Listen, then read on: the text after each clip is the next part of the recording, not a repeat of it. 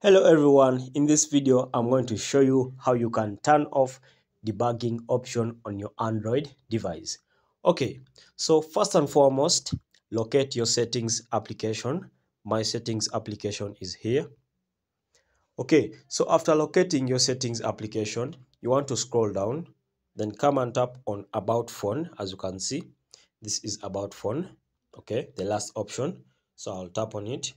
So when you tap on about phone, you look for the build number. This is my build number. So you tap on your build number.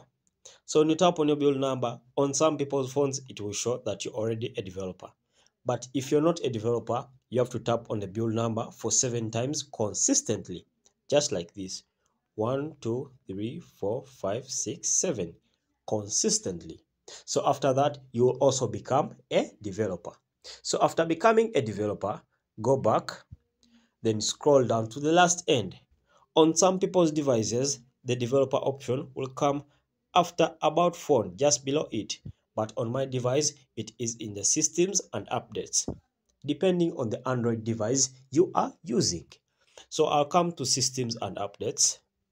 So when I come to systems and updates, I'll quickly look for developer option. This is the developer option. So I'll tap in it. So when I look for the developer options, I'll look for USB debugging.